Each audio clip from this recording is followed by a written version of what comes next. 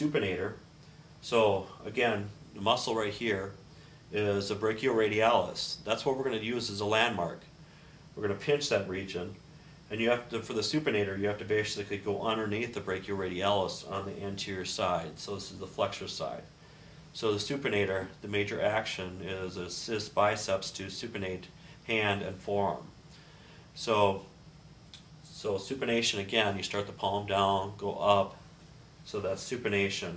You have to actually go underneath, right in that region then, for the supinator. It's a really small muscle. So again, the origin is the lateral epicondyle. So again, lateral epicondyle right here. So anatomical position with the palm up, that's anatomical position. So it's a lateral epicondyle, radial, and radial ligament and ridge of the ulna below the radial notch. So it's right around this region. Then the insertion is lateral surface of the proximal 1/3 of the radius. So it kind of hooks around there. But again, it's deeper than the brachioradialis, so that's why you have to kind of hook underneath the brachioradialis to actually locate that. So it's a pretty deep muscle. So this supinator, the referral, should go right down to a little bit of the lateral, right below the thumb. That's where it should typically refer, and it can also refer right around that area too. So those are the two typical referrals for that then.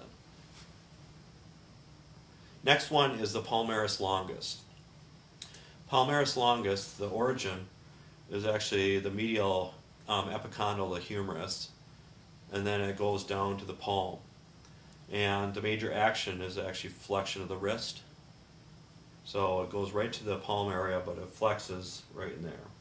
And palmaris longus, some people don't have that muscle, so just for you to be aware of that one. And for the referral, technically it can go right to the palm region. So it can actually mimic people that have palmar fasciitis, so really tight, and sometimes it's hard to open up your fingers. So that's the area that you can actually get the referral from them. So for the palmaris longus, what we're going to be, you remember the pronator teres was right up here, and the pronator longus go down a couple inches, 1 inch in. So there's another muscle we'll be getting to pretty soon, but that's the most medial here then, okay? But the palmaris longus, if you get any referral down to the palm region, more likely you're on that muscle then, okay? But again, some people don't have that muscle right there, okay? So some of the fun facts is the tennis elbow is lateral epicondylitis. So it's, again, this is the lateral epicondyle of the humerus. So it's a lot of tendinitis in that region. So just imagine when they're serving for tennis, that's the area we're going to have to concentrate on.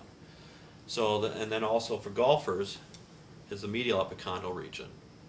So that's the area we're going to be concentrating on for that then, okay?